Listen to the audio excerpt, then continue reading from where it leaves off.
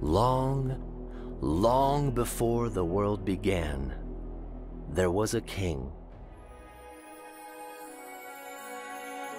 The King of Glory.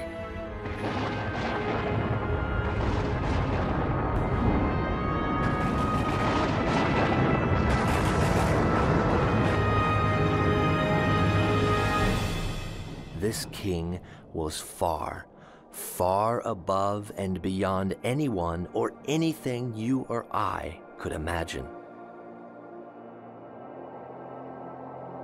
In the endlessness of eternity, he was the only king, and his kingdom the only kingdom, a realm of perfect wisdom, love, joy, and peace. The kingdom had no need of sun or stars, for the king himself was its light. While the kingdom was limitless in its size, it was limited in its subjects. Some say the king had no subjects at all. Or did he? One of the early mysteries of this king was that even when he alone existed, he was never alone. Still, he wanted to share his life with other intelligent beings. So this good and wise king made a heavenly province with millions of dazzling, super intelligent spirit beings called angels. He knew them all by name, and he wanted them to know him too. Life with the king was non-stop adventure. But the king wanted more than angels. So he created a realm of time, space, and matter, a mind-boggling universe with a sparkling planet that would become home to a community of amazing creatures called humans. Different from the angels, the human family began with just two beings, a man and a woman. As with the angels, the king wanted to share his life with them too. Then, something happened. Something terrible. Rebellion arose in the kingdom. First in heaven, then on earth. A rebel angel seized the kingdom of earth by capturing its humans. But the king was not taken by surprise. Deep in the heart of the king was a rescue plan so great, so mysterious, so extravagant, so far-reaching that he would take thousands and thousands of years to fulfill it. What else would you expect from the King of Eternity? He lives above time.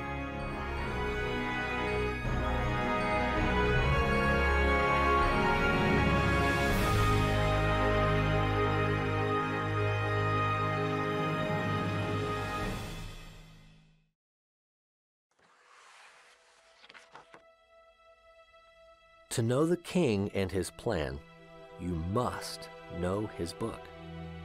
Over more than 15 centuries, the king chose about 40 people to record his story and message. They were called prophets. The king gave them his words, which they wrote on scrolls to be copied, circulated, and kept for future generations. Though most of the prophets never knew each other, their writings tell one consistent story and message. The writings of the prophets are called the Holy Scriptures. Without the Scriptures, we could only guess where we came from, why we are here, and where we are going. To know the correct answers, we need the King's Book. About 3,500 years ago, the king inspired a prophet by the name of Moses to write, "Man does not live on bread alone, but on every word that comes from the mouth of the Lord." Today, the king's words are collected in one book, the Holy Bible. Holy means pure or set apart from all others. Bible means book or collection of books. The Bible is the world's bestseller and most translated book. Thousands of papyrus and leather scrolls show it to be the best preserved of all ancient texts. The Scriptures have two main parts. The first part is the Old Testament, where the king foretells his plan. The second part is the New Testament, where the king fulfills his plan. Testament means covenant, contract, or agreement. The Old Testament foretells what God planned to do. The New Testament records the fulfillment of his plan. Only God can write history before it happens. The difference between the Old and New Testaments is the difference between having a great king send you letters and photos and having that king come visit you in person. The Scriptures came first to the Middle East,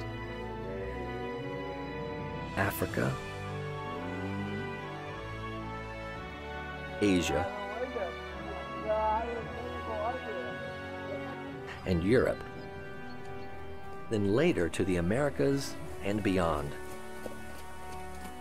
The prophets came from the Middle East, but the story and message they wrote is for every nation, for every family, for every person, for you.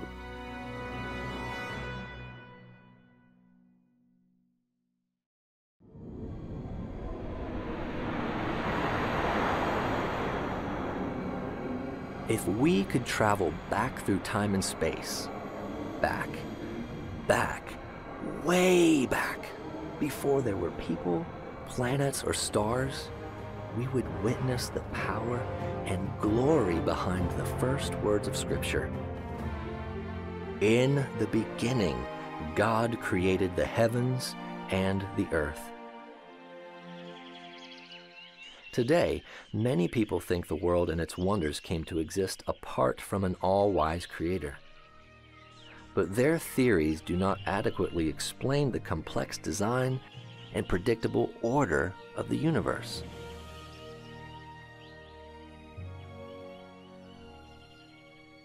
In his book, the king says, "The heavens declare the glory of God, the skies proclaim the work of his hands." Speaking of hands, look at your own. Wiggle your thumbs. Try to hold a book, broom, or hammer without them. Notice the fingernails, joints, and skin. Think of some important things you do with your hands. Who but a master craftsman could design such tools?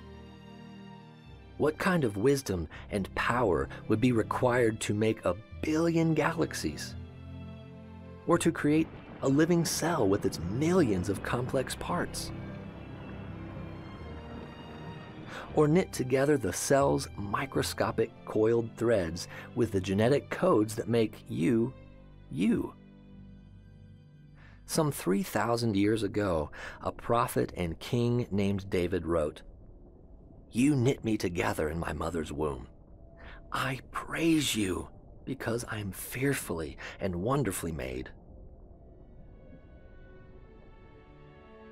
Would you like to meet the one who formed you? Would you like to live forever with the maker and master of the galaxies? You can. He has revealed himself. He wants you to know him. He wants your family and community to know him too. He invites you to understand his plan, experience his love, behold his majesty, submit to his rule, and live for his glory. But he will not force you to be his subject. After all, he is not just a king. He is the King of glory. This is his story.